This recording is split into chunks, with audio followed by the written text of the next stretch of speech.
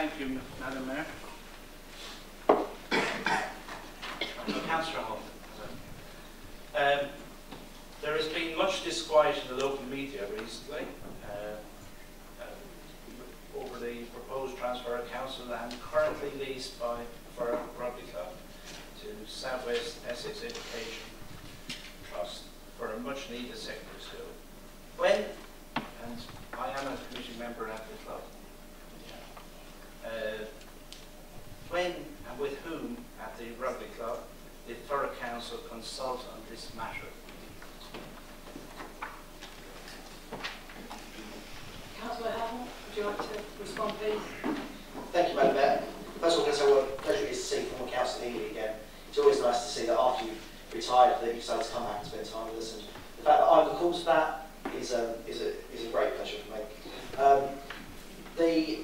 There have been informal conversations between the Chief Executive Officer of the Education Trust and with the Chairman of the Rugby Club, where they have been working on what the future can look like together.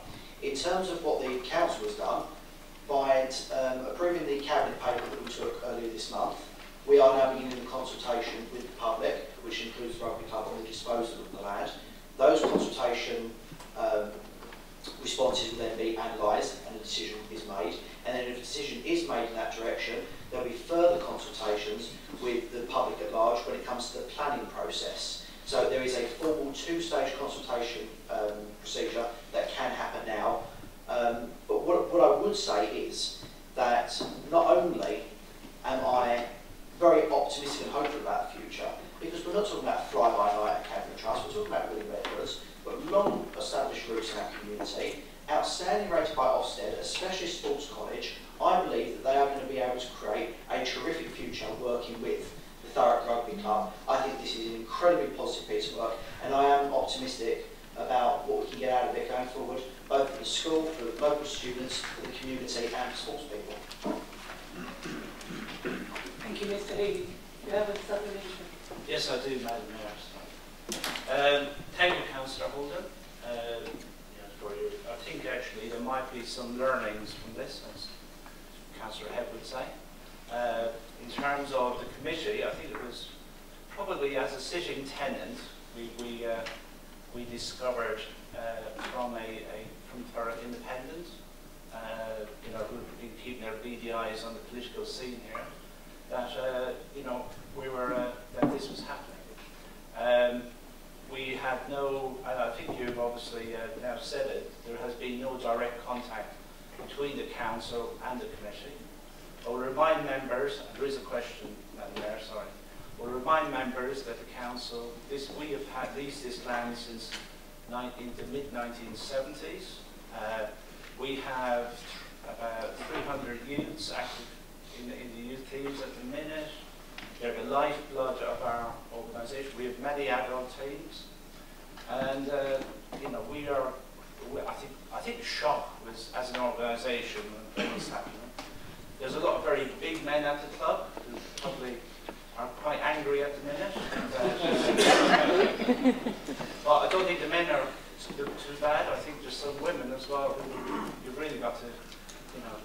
They're a whole lot better at rugby anyway up there. So. But the question is, what we do need now, the question, Madam Mayor, is, there's no point having these informal conversations. This is a business event. The South West Education Trust is a business.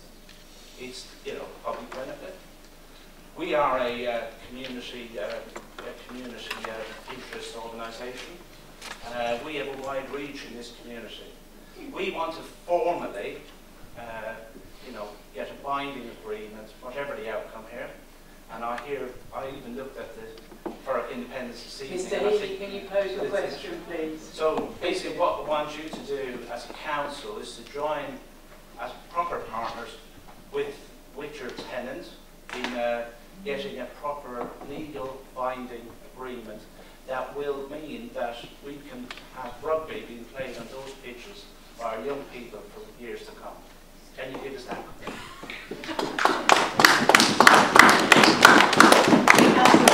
Answer the question. Thank you. Thank you, Madam Mayor. Flash flashback to the length of questions that are coming back from the period 2010 to 2014. Threats of big angry men aside, I think what I would point out is that you say you want a formal, proper conversation. Well, that's what we've enabled by taking forward the cabinet paper indicating the council wishes to dispose of the land. That has kicked off a formal conversation. And in terms of precisely what community access will look like, well, these are issues that the planning committee can actually adjudicate on and actually vote on and actually make binding through the planning process. So actually by taking these steps forward, we're actually enabling those formal conversations that you want to have. I'm not going to get drawn on to the specifics of what the relationship should look like. The council has got a statutory obligation to provide school places. It's not our role to attempt to run a rugby club. I am relaxed that the dialogue between an outstanding sports college and between the rugby club is something that is going to yield incredibly positive results. And we can't take our eyes off what it is we're trying to achieve here.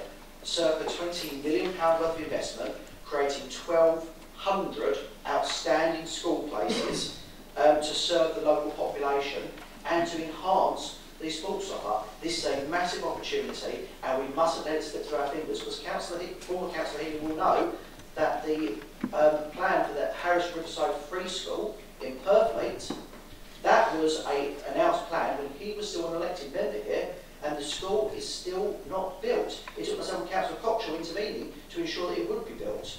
So we cannot allow delays, we cannot dither around.